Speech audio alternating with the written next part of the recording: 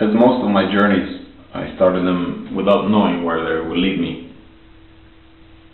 And this one wasn't something special. I still don't know where it will lead me, but what I do know is that it leads me to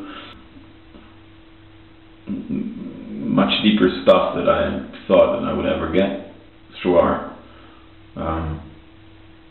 I get to experience humanity in it's maybe it's beauty. I don't know exactly what it is, but a child that I draw, a child that I communicate with, it's like a new world opening up. And sitting here in my hotel, I only think about that. You know, when we sit at home and we look at the news and we talk about this war and this thing and this happened there and so on, but we always forget it's about children. It's about human beings. With everything that comes with it. With everything that comes with it.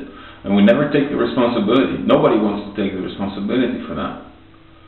I have the feeling that,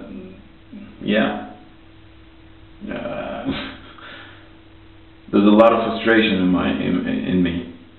And yet, there's a lot of hope. Even if I don't like the word hope. I don't think that I can change anything, but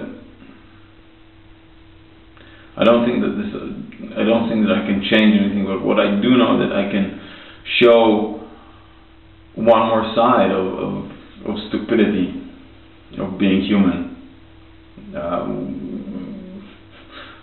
Leaders not talking to each other, and by that preventing peace. I don't know. We choose the leaders, we put them there. I don't know. I don't know what I'm saying.